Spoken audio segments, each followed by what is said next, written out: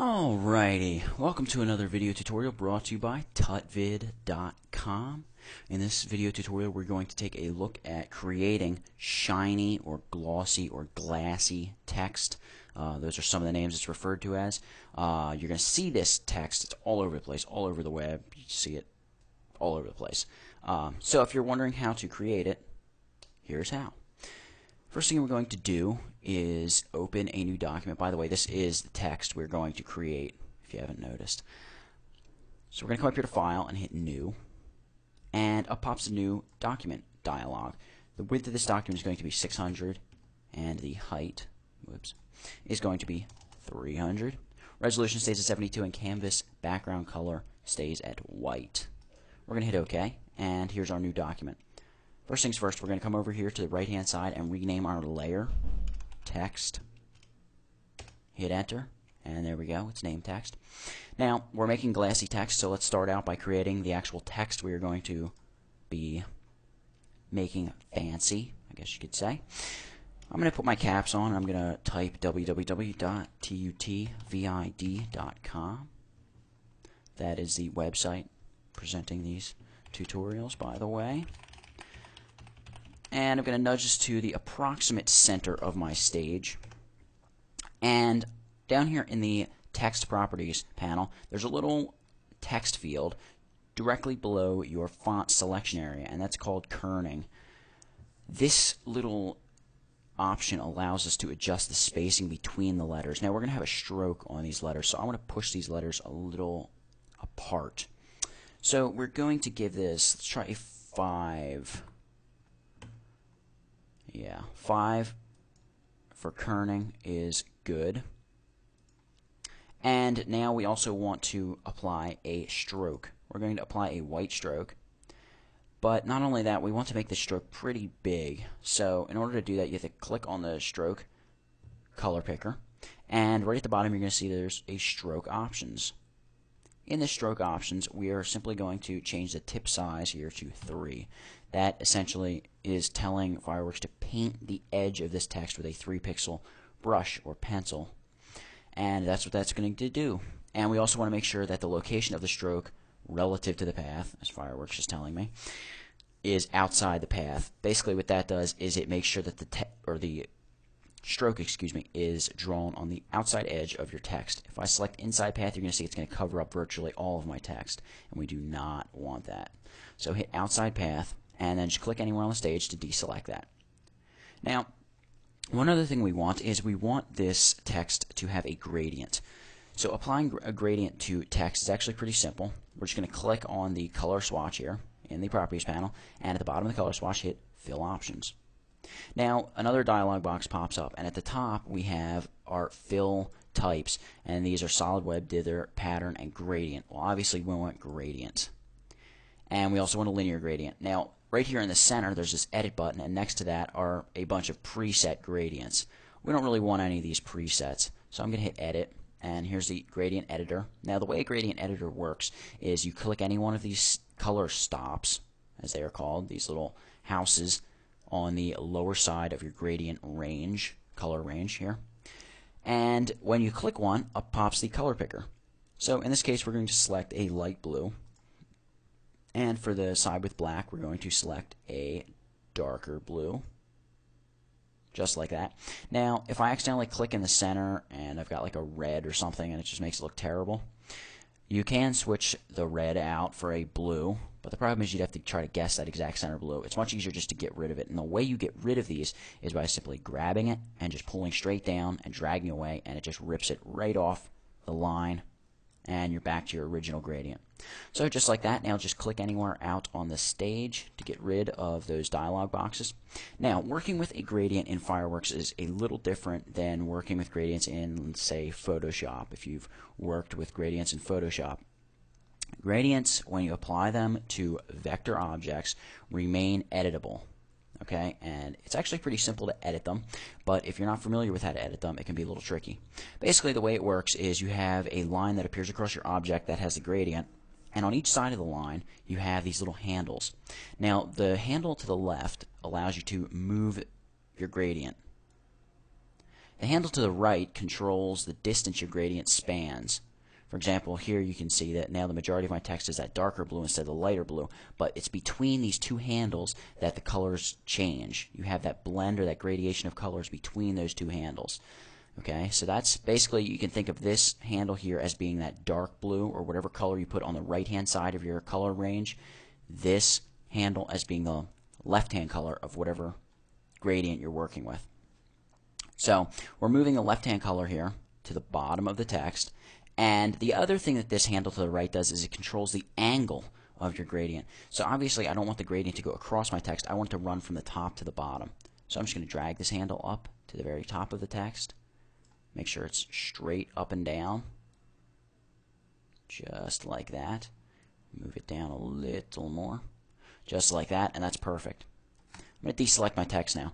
Now, if you're looking at this text, and you remember just a minute ago we put a white stroke around this text, it might seem kind of pointless to put a white stroke around text, especially when we're on a white background because you can't see it. So we have to do something about that. We have to make that stroke visible. One of the easiest ways to do this is going to be simply adding a drop shadow. But it's not going to be a drop shadow in the sense that you're thinking.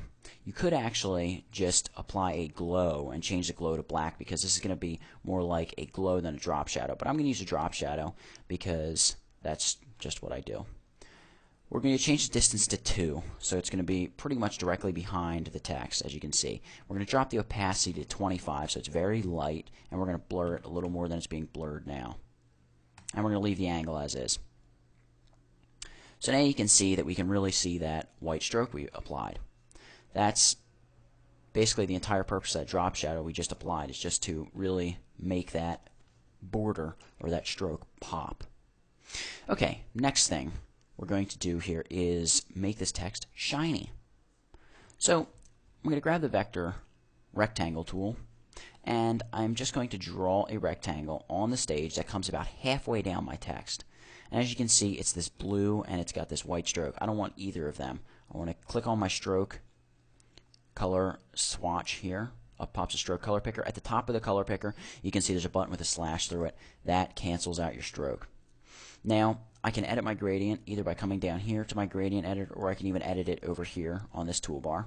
And basically what I want to do is click on the presets drop down menu, and I want to go down to black to white, and I want to select the one black handle and change that to a white handle. Now if you're looking at this, you also see two more handles on the top. These are not color handles, these are opacity handles. When you select these, you can control the opacity of the color at that point in your color range. So I'm going to select one of these, I'm going to drop the opacity to 0. So basically what we have is a gradient that runs from solid white to complete transparency. When I click away, you can see what I mean. Over here to the right hand side of my text, it's solid white. Over here to the left, there's nothing. That's good because that's going to give us a more realistic looking shine. It's going to make it look quite a bit nicer. I'm going to rotate the transparent handle. I'm going to put that on top, but let me use the rotation one first and rotate it around to be straight up and down. Now let's move this over just like that. And I'm going to select that layer and I'm going to drop the opacity to about 80. Now I could control the opacity by simply shifting the gradient down a little more. That would do the same thing, but just for simplicity's sake, we're going to use the opacity slider up in the layers panel. Now that's nice, the shine came out nice, but let's say we're looking at this image and we decide we want to change the background color to a really dark color. Well, obviously now you can see how we kind of snuck and got away with our shine there being not cut in to the text. So we're going to cut that in by using a mask. Masking is actually pretty simple. There's not much to it. And it's always good to just do it because it's not really that hard and it gives you a lot more flexibility in the end, and you don't really ever get rid of the artwork. All it does is it covers it up and makes it invisible for the time being. You can always go back and undo it. Alright, so select this original text layer here, www.tutvid.com, and come up here to edit and hit copy. Select that rectangle layer and come up here to edit and hit paste as mask. It's going to paste that text as a mask on the shine layer. Now all of that all of that shine is cut in. That's good, because now if we change the canvas color, you can see all of it's cut in. Wonderful. Alright, we're going to do a couple more things here. We're going to add a little reflection as if this is sitting on a shiny surface, and we're also going to add a little shadow to the bottom of the text. First thing we're going to do is add that shadow. I'm going to come over and I'm going to select my fill options, and I'm going to change my color to a solid color. I'm going to make sure that color is black. I'm going to draw a very thin line across the bottom of my text, maybe only a 1 or 2 pixel thick line. And I'm going to come up to these filters, not live filters, and I'll tell you why not live filters in a second. I'm going to go to blur and Gaussian blur, and it's going to say this operation will convert vectors to bitmaps. Hit OK because we don't mind in this case that is going to do this. Blur radius, we're going to leave it at 4.5. 4.5 is perfect. And now we need to mask this into the text as well. So I'm going to select that layer, and I'm going to hit edit and paste as mask because we still have that text selected. Now, as you can see at the bottom of the text, it's a little dark. So I'm going to drop the opacity to about 65, and a little lower, let's try 50. Yeah, right around 50, that's good. Now, the reason I didn't use a live filter for that is because if I were to use a live filter and then mask it off like that, live filter would treat each little masked object as its own object, and the blur would look quite a bit different, which I didn't want.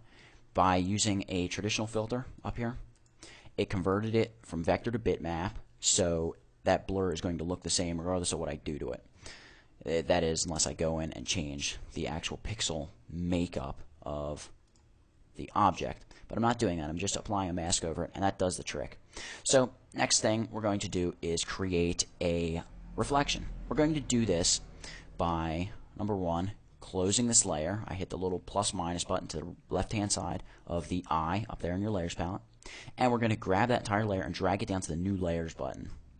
Drop it on that button, and we create a new layer. I'm going to click the blank space to the right-hand side of the eye on the text layer, not the text 1 layer. That locks that layer up. That is going to ensure that we're not going to mess with that layer.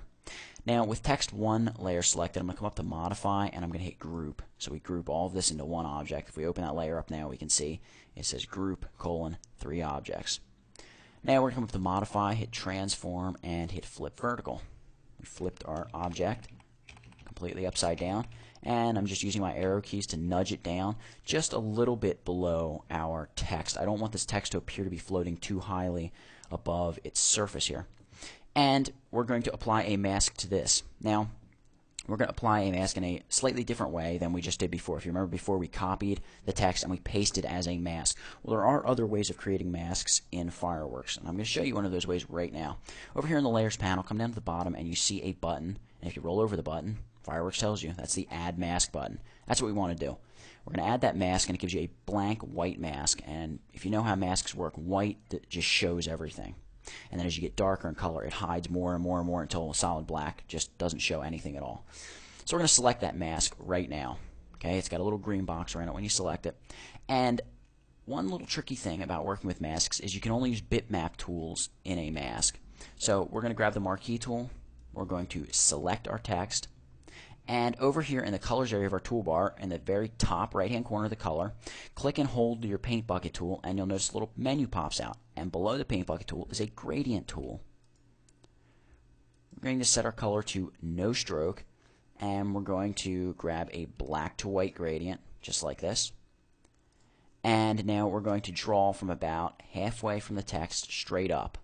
And you're going to see that most of the text disappears and the rest is fading until we get to solid text at the top. And I'm going to lower the opacity of this layer to about 50. Alright, now I selected the text, not the mask there when I lowered the opacity. Okay, and there's our reflection. So there you have it. We made the shiny text in Fireworks 8. We learned a little bit about some filtering, masking, and there you go, you've got your shiny text. So I hope you learned something in this tutorial. I hope you go check the site out. That is www.tutvid.com, and thank you for watching.